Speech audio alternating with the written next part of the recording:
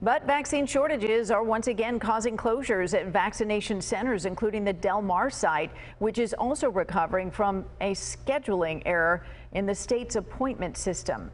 Fox 5's Kelsey Christensen is live in Del Mar with what you need to know. Kelsey. Hey Kathleen, yeah, this Del Mar site has been extra busy this last week, maybe even the busiest it's ever been to fill those appointments. But that means come this weekend, they're not going to have any supply for appointments.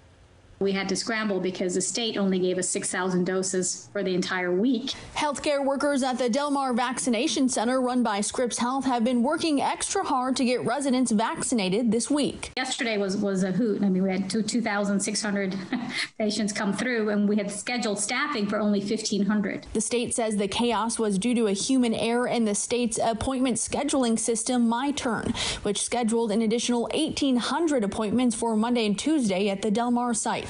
They reached out Sunday night when all this was going on to the county. They put me in touch with the state and I said, look, we don't want to cancel patients even later in the week. Can we get 1,800 doses of Pfizer so that we can just keep going? And the answer was, we don't have any vaccines for you. Meaning Scripps has to dip into its weekly vaccine supply to account for the additional 1,800 appointments this week.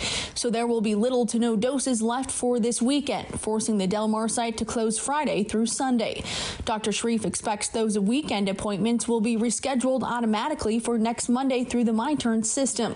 And it's not just the Del Mar site dealing with supply shortages. The San Diego Copley Price YMCA site is closed through Thursday, and the San Diego Central Regional Immunization Clinic is closed on Wednesday.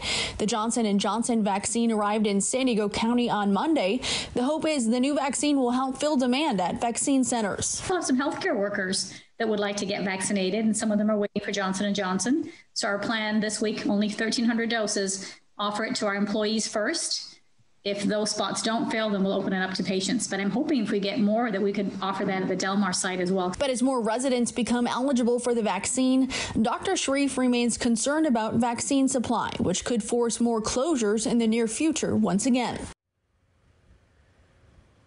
And of course, another issue that sites could deal with this week is weather, as we're expecting that storm to come in. We've seen closures at Petco Park. So again, we will keep tabs on that and bring you the very latest. Kathleen, we'll send it back to you.